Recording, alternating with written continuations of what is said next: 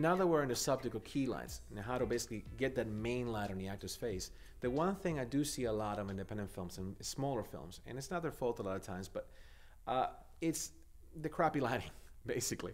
I hate to say it that way, but there's a lot of times harsh lighting falling on the talent, and that basically disrupts the beautiful screenplay that I'm listening to.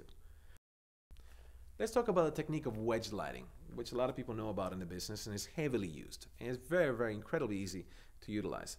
And again, all these examples I'm going to give you, for the ones especially that already know lighting, or for the ones that are just beginning, understand that you can do them with any kind of lights.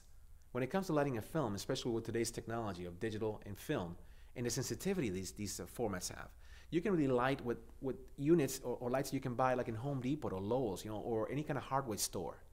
So the stuff that I'm going to show you right now is stuff that's not only available out there for you guys to learn in books and whatever, but it's also stuff you can use with any kind of lights. Let's talk about the technique of wedge lighting. In wedge lighting, the whole purpose of wedge lighting is basically to have a light that's not falling harsh on the talent, but almost like a gentle blanket of light that hits the talent on one side of the face and wraps around to the other side. It's a fantastic effect that works in dramatic scenes, in intimate scenes, and even in action sequences. And it's a favorite technique among, among DPs and actors. I mean, obviously, an actor with some acne problems and some skin problems, for example, sometimes makeup is not enough. Lighting does the other 50%. Like makeup will be 50%, and the other 50% will be, the lighting. So wedge lighting is fantastic with something like that.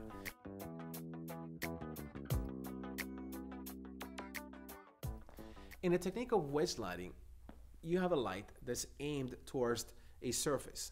Let's say a bounce board, a piece of foam core, some white fabric, anywhere that can just bounce that light, something that can reflect towards me. So the light's hitting something, and then that diffused light that we get is ran through a diffusion or a silk or some sort of device that can diffuse the light. So you have a triangle going on. You have a light aimed at a foam core or some sort of reflective surface, and then going through a diffusion, a shower curtain, a t-shirt, a piece of fabric, I mean anything that can diffuse the light. The effect is what you see now. A nice wraparound effect that can be applied with any kind of temperature. You can have daylight temperature, you can have tungsten temperature. It is a wonderful technique. Now, the talent right now that you're seeing is sitting down. What if she has to get up and walk around? You can actually do the same thing, but at a larger scale. You can get a bigger piece of fabric, a bigger piece of diffusion, and now she can get up. She can get up, and she'll be nicely diffused with that wrap around light everywhere she goes, or at least for a good 6-7 feet.